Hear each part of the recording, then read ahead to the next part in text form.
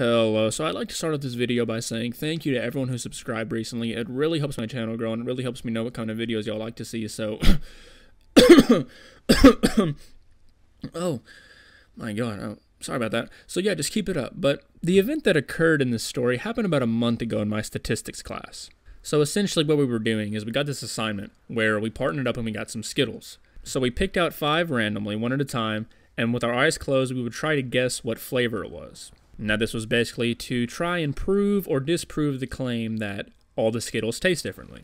Now, I actually didn't even get a single one right, and you may be thinking I'm stupid, but I challenge you to do this yourself. It's actually kind of harder than it sounds. Now, it's 2 groups per table, and my partner does pretty well, but one of the guys in the other groups gets all 5 right.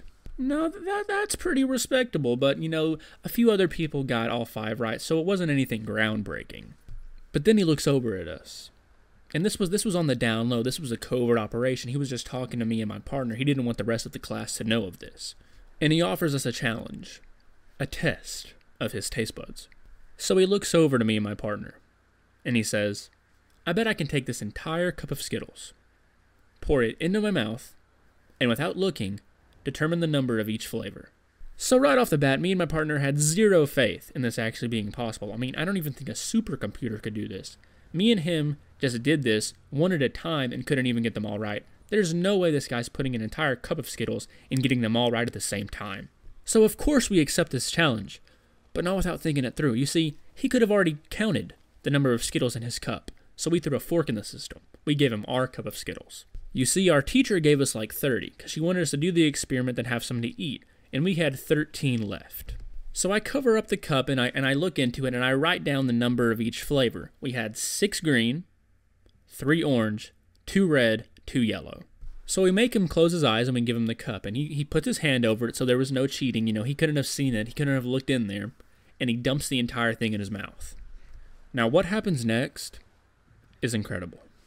You see, as I was watching this, I think if you could go back in time and watch Newton discover gravity, you would see something similar to what I saw this day.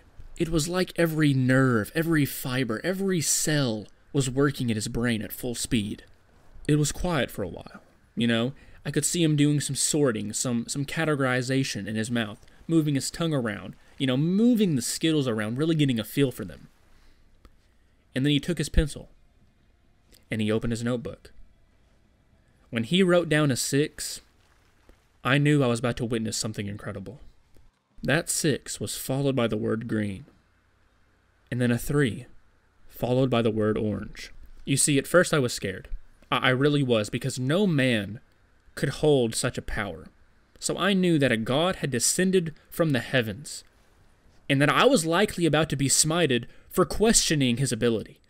I immediately began to prepare for my death. I took out a piece of paper and started to write my will. I texted my family. I texted my girlfriend, not only to tell them that I love them, but to help them understand as to why a funeral would just not be a possibility, for my body was about to be vaporized by whatever other abilities this god held. And then without any hesitation, he wrote down 2 red and 2 yellow. I immediately dropped to my knees, bowing to him, begging for forgiveness, begging for my life to be spared. I promised him that I would never question his abilities again. And then he hushed me.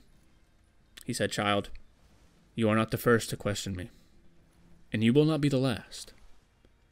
But you will know forever of what I can do." And with that, he was gone. I don't actually know where he went. It seemed as if a flash encapsulated the room, and he was gone. I went home that day with a strange feeling, a sense of a second chance. I don't really know how to explain it, but I knew he had the power to end it all right there.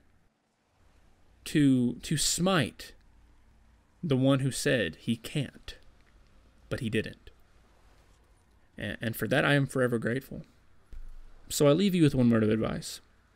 If a man who looks just like me and you, ever approaches you and says, I bet if you give me those Skittles, I can put them all in my mouth and tell you the exact number of flavor without even looking, do not challenge him.